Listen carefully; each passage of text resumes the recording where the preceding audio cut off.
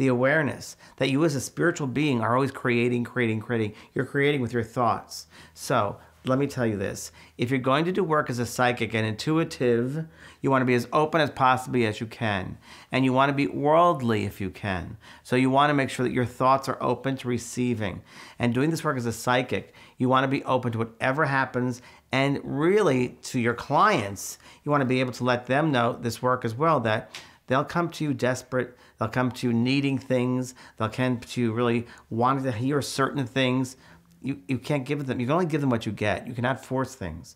So if you can give the awareness to them that thoughts are things, they're responsible for their thoughts, and that they can indeed have whatever they want as long as they do the correct universal ordering in these formulas, that's perfect. So when you're into the psychic work and you're teaching this, you want to be aware that you as a psychic instructor, you as a psychic, really an intuitive, you wear many hats. You wear the hat of the teacher, the hat of the religious person, the inspirer, the magician. You want to do all of those sorts of things. You're holding that energy for people. So it's important, number one, that you know how this formula works.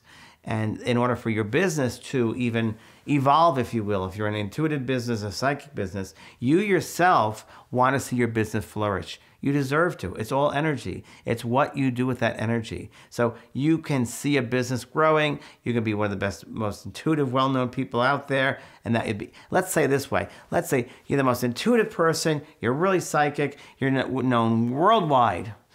Great. You got your wish. But what good is that if you didn't help anyone? So there's a difference. So you want to be aware of the full scope of things, and you really want to be mindful that this is a work of service. And you're doing it to enable people, to bring people up, not disable, but bring them up, empower them. That's what it's for.